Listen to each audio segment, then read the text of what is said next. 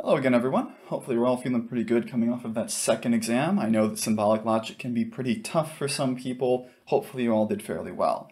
Now we're going to move on to, again, some fairly different material here, jumping into chapter 10 to look at geometry. This is very much high school level geometry for the most part. If you're still familiar with that stuff, you're going to be all right. If you're not, well, it'll be a refresher at the very least.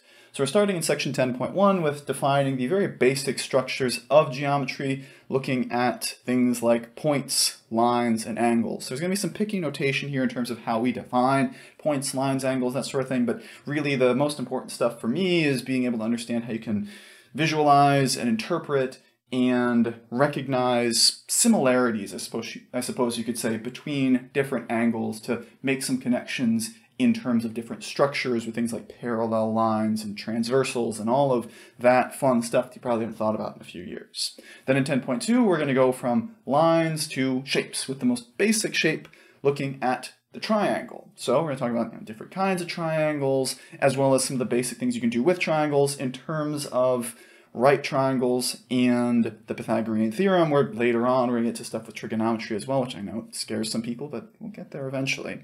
And then in 10.3, we're going to be looking at work with more general polygons. So we're going to look at quadrilaterals and then other shapes, as well as the angles we can have within a polygon, and then a special structure called a tessellation, which is basically just a puzzle with fixed repeated patterns. But we'll see that there at the end of this section.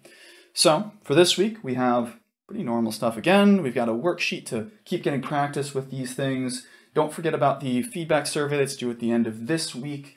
And we also have some MyLab deadlines for, well, kind of next week with how our calendar is shaking out. Hopefully you're starting to get the sense that we're getting pretty far in here. We're actually getting pretty close to spring break, so some of those deadlines are going to be a little bit fuzzier than usual, but that's what we've got with this stuff in MyLab, as well as a pre-assessment to help prepare for the rest of Chapter 10. But let's get in here and let's think about some shapes with basic geometry.